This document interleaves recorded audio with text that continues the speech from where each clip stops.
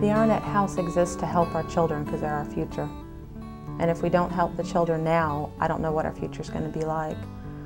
And the Arnette House fills a gap. There are a lot of families out there that aren't, they may not be at poverty level, but they're not rich either, and they can't afford these types of assistances and services, counseling, shelter stays, and just the help and support that they need without a place like the Arnette House. That's why it's so important for us to get support from the community and funding to be able to keep reaching out to these children and families that may not have as much money as the rest of them.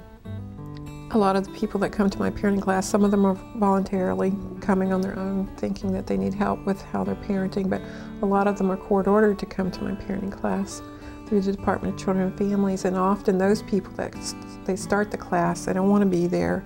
They make it very clear they don't think they should have to be there. But then by the end of the 7 weeks, they're telling me, gee, this really changed my life, this really changed my idea of how to be a parent.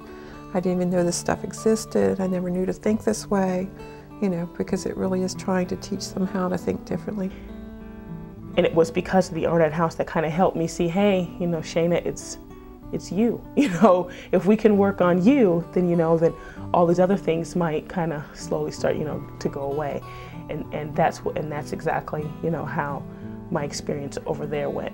I had one young girl in one class just jump up, and as I'm standing in front of the class teaching, she runs across and I've got my hands down, and she wraps her arms around me and leans her head on my shoulder and just said, so no one's ever told me that I was important, that I was valuable.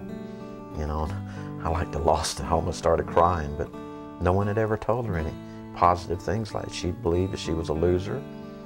And everywhere I see her now, she's got a smile on her face, she's doing well, she's in school. I'm proud of her.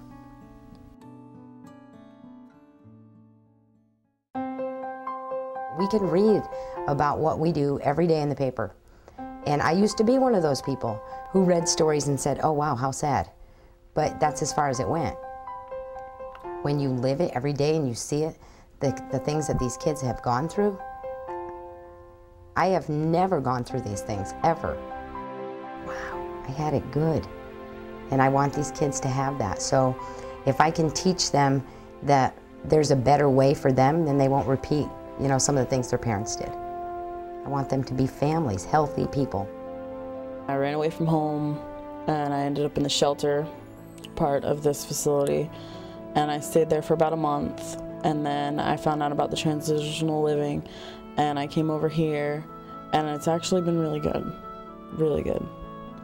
And it's helped me straighten out my life. I have straight A's now, from a straight F student to straight A's. I stopped doing drugs and I stopped using alcohol. I've stopped everything, and I'm actually trying to get back what I had with my family. Well, it just touches my heart, it brings tears to my eyes, actually, usually. It's just very rewarding to be, it's not just me, it's human beings triumphing over, difficulties, and everybody has trials and difficulties in their life. So when you see someone, overcome it, it's very rewarding and very neat to be a part of it. It's a lot of good things have happened for me. I know that people care about me, and I mean, before I wouldn't have known that. I'd probably, if it hadn't been for the Arnette House, I'd probably be either on the side of the road curled up under a newspaper, or I'd be dead, one or the other. If we didn't have the Arnette House now, I think we would have had a lot of lost people, because I've met a lot of people, and a lot of the kids that I was in there with, when I see them now, not a whole lot of them, but the ones that I do see, they're doing really well with their life.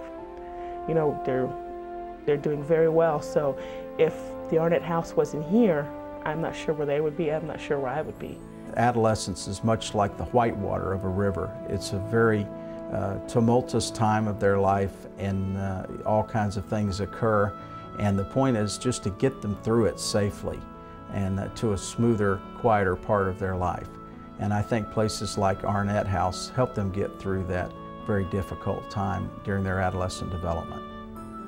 Years ago, when our son Gary Arnette needed help, there was no place in this community to turn like Arnette House.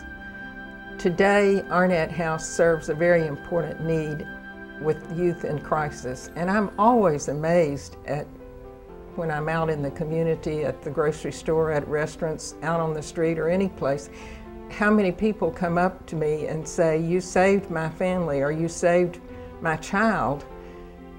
At Arnette House, we do wonderful work, and it's so important to this community.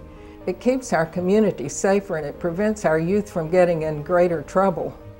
It's such a very important mission, and of course, it's my favorite charity. I work there often, and it gives me great satisfaction to know that it's helping so many people.